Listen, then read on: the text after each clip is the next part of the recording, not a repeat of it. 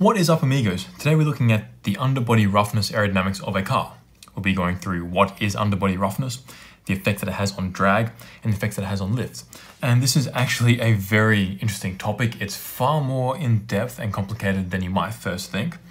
And this actually comes off the heels of one of our podcasts, podcast 132, where we go through this also in-depth in a particular case. So if you want to listen to that as well, you'll learn a bit more about underbody roughness and the effects it has on aerodynamic drag and lift as well. So first of all, what is underbody roughness for a car?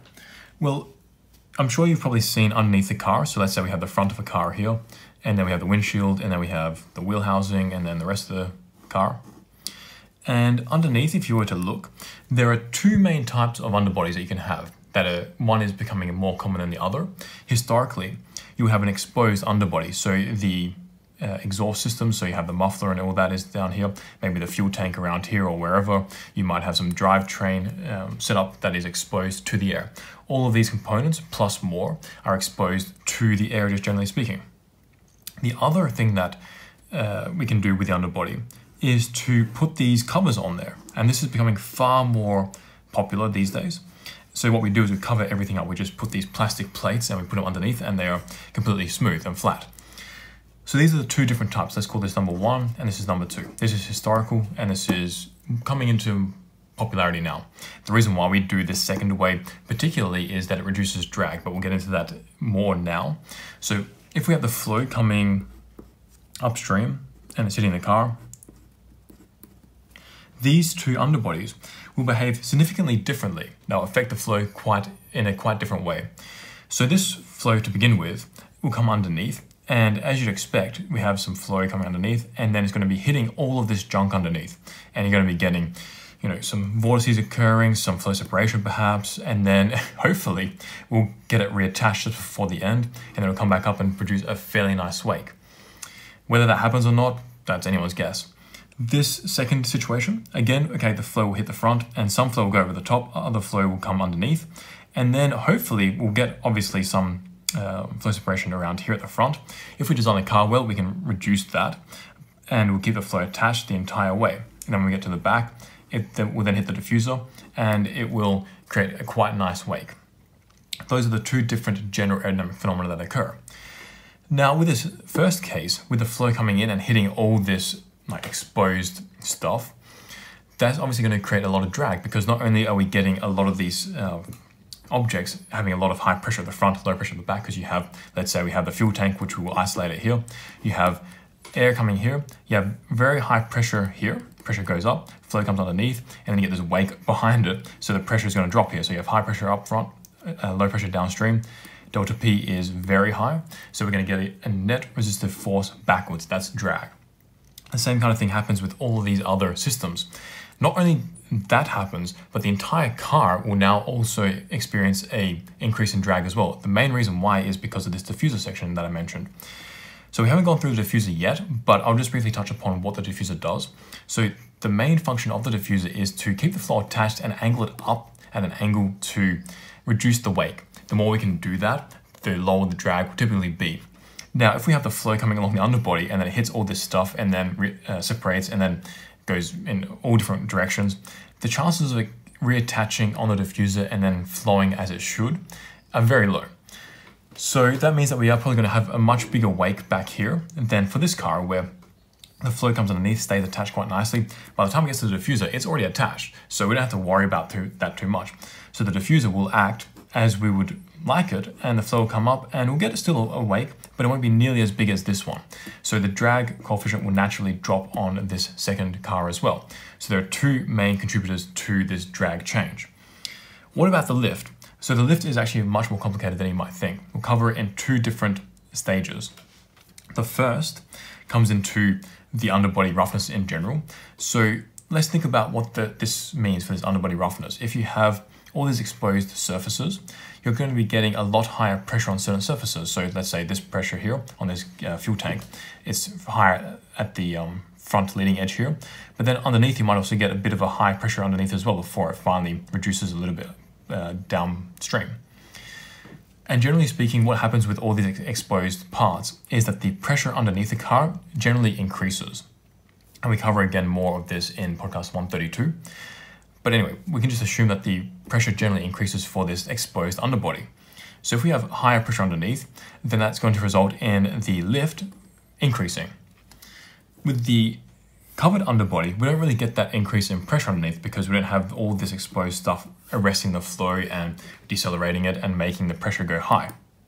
So the pressure stays approximately constant. Let's say constant here. Now, that's not the only way that this rough underbody affects the lift. Let's think about, again, the rough underbody, what it does to the flow. I mentioned it arrests it a little bit. It creates some resistance to the flow. It reduces the energy of it. What does that do? Well, let's say we have the ground right here.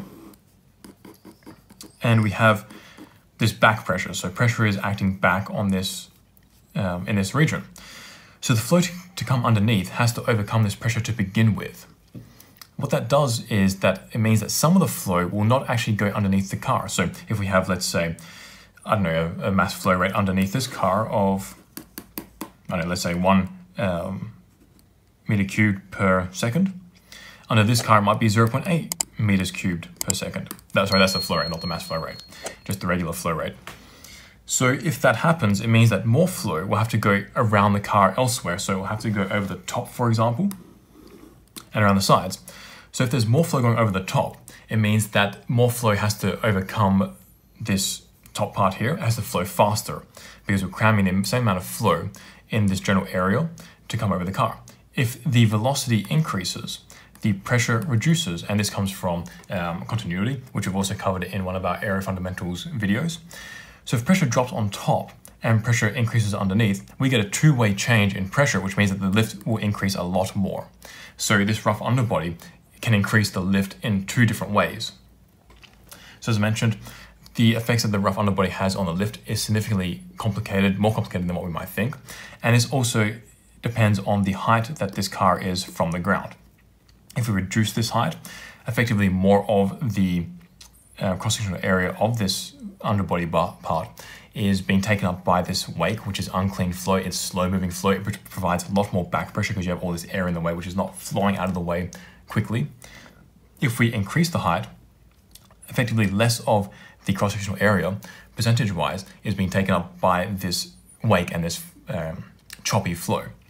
So that means that more flow can come underneath and we won't get this as much of an increased flow rate on top, which means we won't increase the velocity as much, which means that the pressure won't drop as much. So the lift won't increase as much.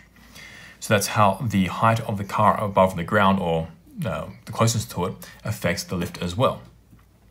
So that's the underbody roughness and how it affects a car's aerodynamics. Let's quickly go through it again just to recap everything. So the underbody of the car can either be rough or smooth. The reason why it would be rough is that we don't put these smooth panels underneath to like close off all the underbody stuff, so the fuel tank, the drivetrain, the muffler, etc. And that was a very typical way of doing it back even 10 years ago. However, now it is becoming more and more common for these underbody plates to be put on there. And obviously like 20, 30 years ago, the leading car manufacturers were doing this already, but it's only really become standard, I would say, in the last 5, 10 years perhaps, for the cheaper car manufacturers at least. And so this rough underbody can increase the drag because you have all this junk in the way now, and the flow is hitting it, is increasing the pressure on the leading edge side and on the, on the upstream side. On the downstream side, the pressure is dropping, and that means that we get a change in pressure, and that results in a resistive force. Also, the diffuser can't act the way that we really want it to, which means that we get a bigger wake, and that increases the drag as well. In terms of the lift, all this underbody stuff creates a back pressure to begin with, so that means that less flow can really come underneath the car, which means more flow has to go over the top or around the sides.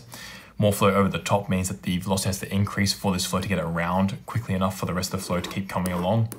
That means that the pressure drops. That means we get an increase in lift. We also have pressure increasing often on the underbody surfaces because all these structures have this air hitting it, and that means that the stagnation pressures, like the stagnation points, occur on this underbody surface. The pressure increases underneath, which means that the lift increases as well. For the smooth underbody, we don't really get this as much, especially if we have a fairly high ride height. The higher the ride height on this rough underbody, the less effect we have on this back pressure occurring, but we still do have air coming and hitting this, like all the different stuff underneath the car and increasing the pressure there. We just don't have the increase in the velocity on top and the drop in pressure there. So that's the end of this video. If you liked it, make sure to like it. And if you want to see more videos like this, check out our playlists on it and our Aero Fundamentals playlist, and also our podcast 132 on this. And also click subscribe so you can see more videos like this. And if you want to read more into this and other topics on automotive aerodynamics, check out a book by Joseph Katz called Automotive Aerodynamics. I really like it. It's linked in the description. And I'll see you in the next video. Peace out, amigos.